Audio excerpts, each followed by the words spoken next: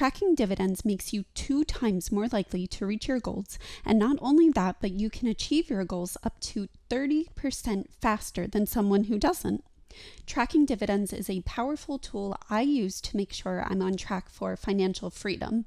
Today, I'm going to show you exactly how I track dividends on my Excel spreadsheet each month.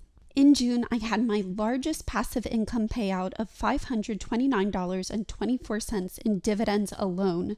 That's not counting capital appreciation or stock price going up. Tracking dividends allows me to see progress and helps me become more focused and motivated on my goal of reaching $1,000 per month in dividends. Today, we will create an organized Excel spreadsheet to track dividends and cash flow monthly. I will show you one of the easiest and fastest ways to track dividends, and we will make 2 visually compelling graphs to make sure your dividends are on track. Once the spreadsheet is set up, it usually takes me 1 trip to Starbucks every month to keep track. If you want this sheet, just use the link in the description below. It's completely free. Building healthy financial habits like tracking dividends helps me feel in control of my money and allows my money to work harder for me every month. Let's start from scratch and create our very own spreadsheet. This is a bit time consuming but very easy to do, and once it's set up, it's very quick and easy to update. You may also be pleasantly surprised by the results. So we're going to go to our brokerage and our portfolio.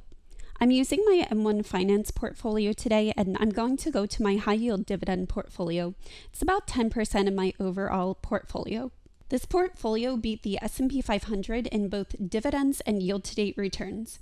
My high yield portfolio consists mainly of income generating stocks and ETFs. Each company or ETF has had a solid dividend yield, and most have increased dividends for the past 5 to 10 years. If you would like to see my portfolio update, I will leave a link in the description below. You can see all of my holdings and the top stocks I'm buying in July. Once we have our brokerage account, it's time to set up our sheet. Add a title which you can customize based on your preferences. I shall call you High Yield Dividend Portfolio. For categories at the top, we add name, ticker, which is the symbol the company uses on the stock exchange, shares, which is how many shares you own, average share price, or the average price you paid to buy each share, market price, or how much the stock price is for 1 share currently, total gain percentage, annual dividend, dividend yield, or how much the company pays shareholders versus company revenue, and annual income. I like to bold these and make them a bit bigger. I then go to my brokerage account and start typing in the names of all of the companies I own. Note, QYLD is currently 30% of my holdings because I wanted steady, consistent monthly income. I am not concerned with the stock price with QYLD because I wanted steady high-yield dividends, and I will buy at a lower price once I believe the recession fears are over. Also, over a yield-to-date return, QYLD actually beat the S&P 500 in stock price. QYLD tracks the QQQ or NASDAQ 100, which I believe 10 years from now will be much higher. I have a long-term time horizon, and this fund allows me to create a huge snowball effect where I can reinvest back in or invest into other dividend stocks that are consistent and reliable. When market crashes occur, I prefer to allocate money into dividend ETFs like SCHD, Vanguard's VYM, JEPI, and QYLD while I wait for buying opportunities in individual stocks. These dividend ETFs act like a cash flow machine while I wait for the storm to be over. So let's add the names and symbols to our sheet. So for Global X NASDAQ 100, the symbol is QYLD. 23% of my portfolio is JEPI, which I love as a recession-proof dividend ETF because they have low risk of capital depreciation due to management's great strategy. I will continue to add to JEPI this month. Let's fast forward now, otherwise this video will be hours long. Next, we add how many shares we have of each company, our average share price, and the market price. So I currently own 61 shares of Main Street Capital. This blue chip BDC, which is in the housing sector, recently increased their dividend yield with a current 6.47% yield. Even during 2020, this company kept their dividend and did not cut it. Main has been able to increase dividends even when times are tough, and I like holding them to bulletproof my portfolio. My current average share price is $43.82, and the market price is $39.90. So I am currently down a little bit in this position, but I believe there is plenty of upside, and I'm going to take advantage of the dip.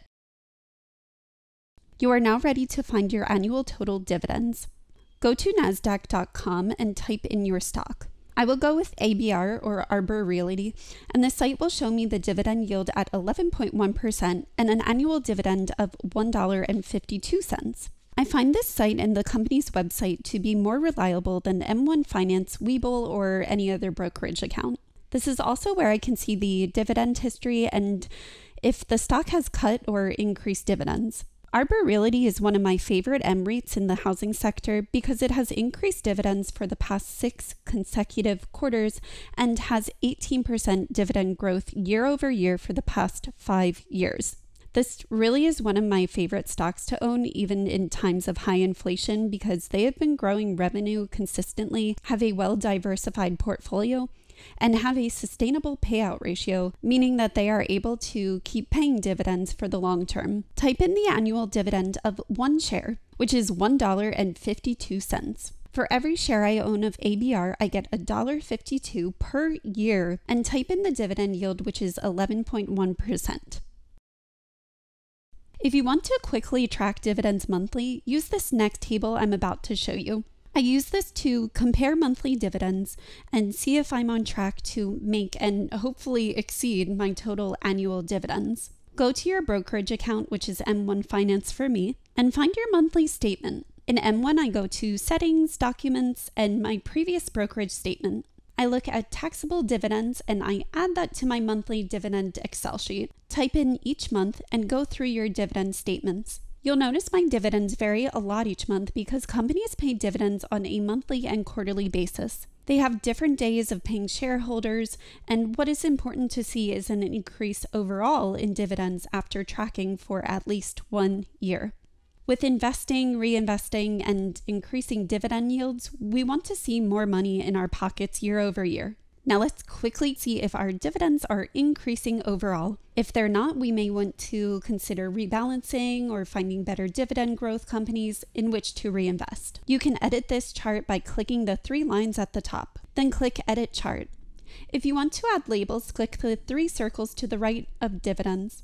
Click Add Labels, click Date, and click Dividends. You can now see my dividends on the line graph. You can customize this graph how you want. You can edit this chart the same way. To edit the numbers, go back to your table and fill in the correct data. The graph will automatically update and you can add the next month as well. I like to look at these graphs to quickly visualize my dividend growth.